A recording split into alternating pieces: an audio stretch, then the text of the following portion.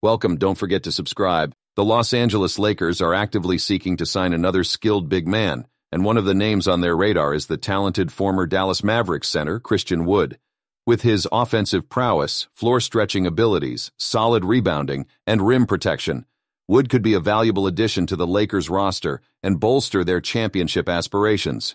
However, there are some concerns about his attitude, as he has been with 7 different teams in 7 seasons.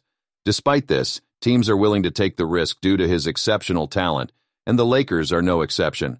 Recent reports from the LA Times suggest that the Lakers may face competition from the Chicago Bulls in their pursuit of Christian Wood. The Bulls have received a $10, $2 million player exception due to Lonzo Ball's knee injury, providing them with the flexibility to make a significant signing.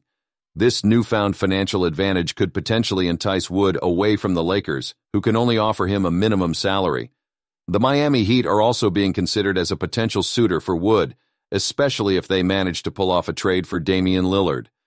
Like the Lakers and the Bulls, the Heat could offer Wood a minimum contract. However, they might emphasize a larger role for Wood within the team while still being a contender for the championship, which could sway his decision. Wood's availability in free agency raises questions, considering the impressive numbers he has put up over the past couple of seasons. Yet, attitude concerns have likely played a role in some teams, including the Dallas Mavericks, passing on him in free agency. Recognizing the importance of maintaining team chemistry and morale, the Lakers have conducted extensive background checks on Christian Wood.